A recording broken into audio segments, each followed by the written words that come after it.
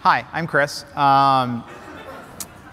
I've worked at Google for actually about 9 years. That's the funny thing about this. It's really more like, this is sort of a story I've been telling lately about the meaning of Android and where it came from. A lot of people, they have all these assumptions about the origin of Android, but like the movie Wolverine Origins, it's not the truth. It's not good. So I wanted to tell the actual story of how Android got started as part of the story of where we are now in the mere 20 minutes, which I usually take just introducing myself. Yeah, so let's get started. So, oh, this is like, oh, look who I am. But you know, if you don't know, I'm sure you can use your favorite search engine, whichever one it might be, to find out.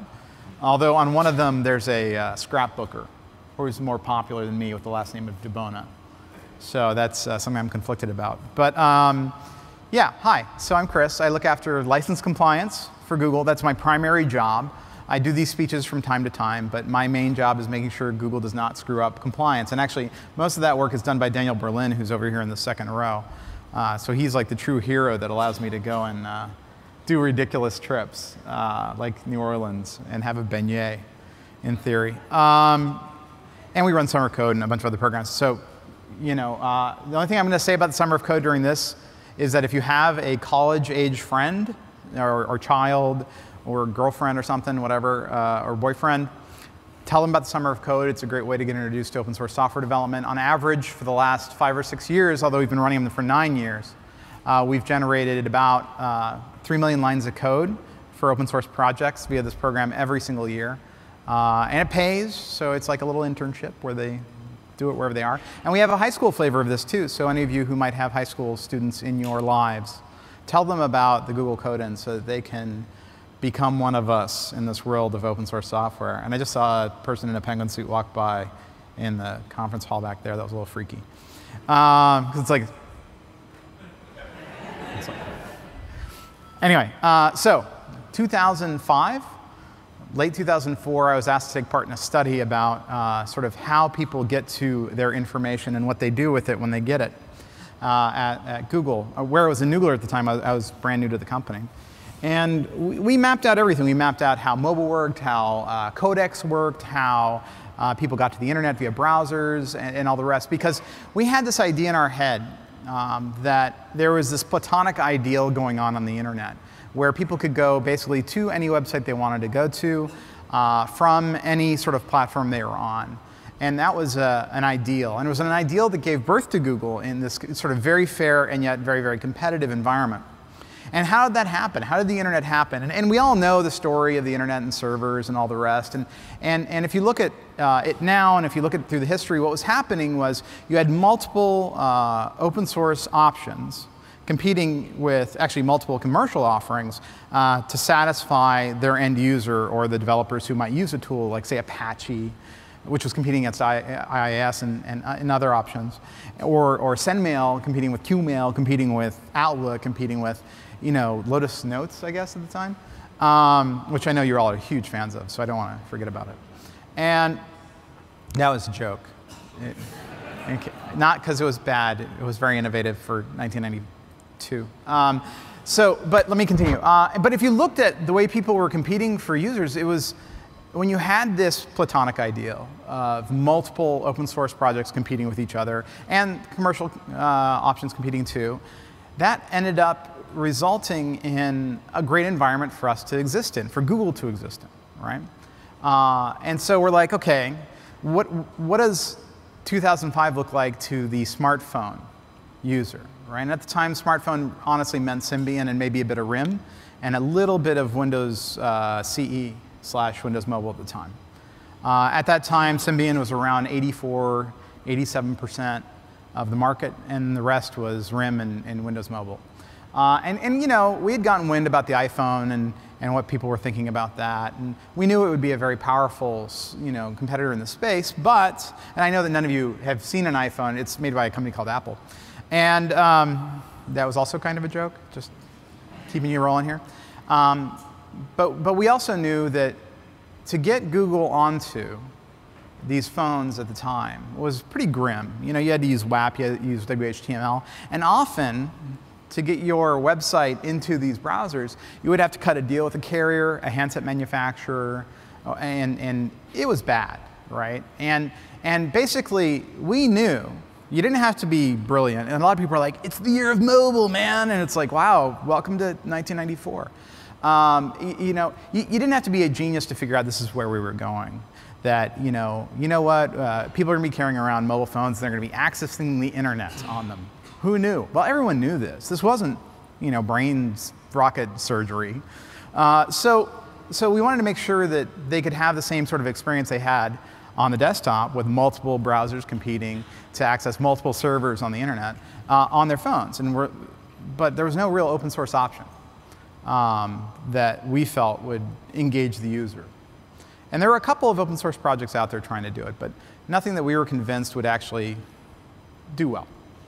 So we came up with Android, and we're like, OK, what would a good open source option in the mobile operating system space look like, right? Well, we knew it would have to be able to access the internet and get web pages just like a normal browser would.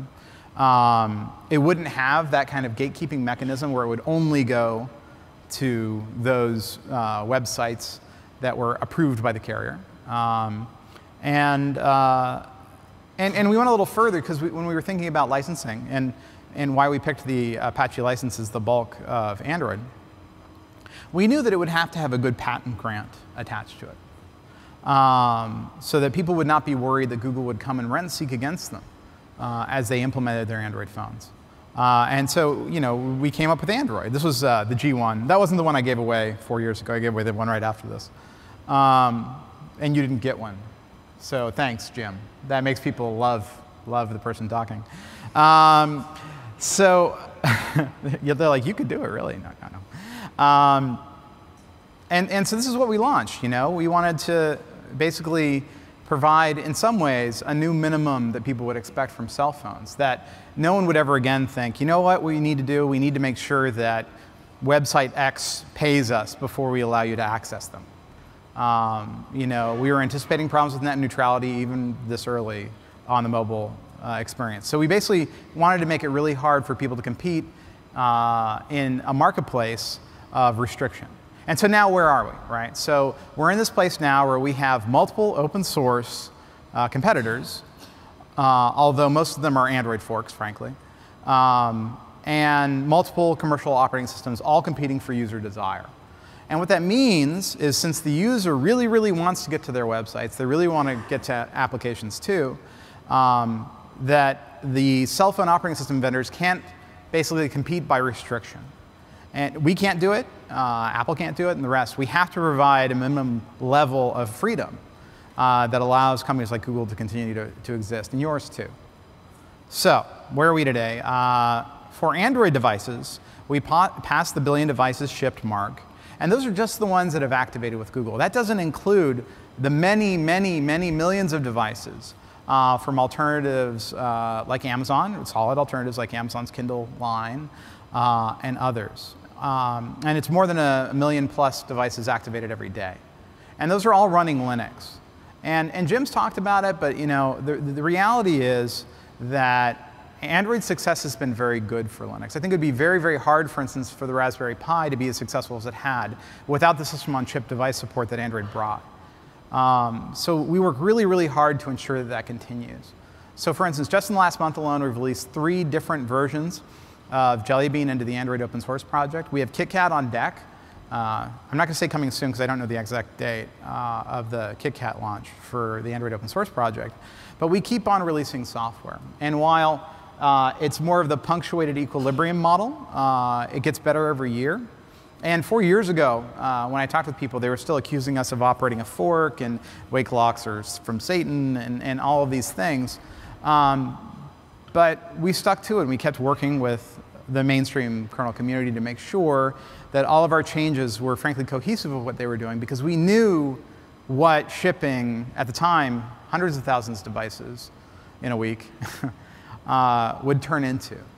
And we knew that if we could just keep as close to the main line as possible, it would be good for us and good for Linux. And that's where we are today, which is, it's a pretty good place to be.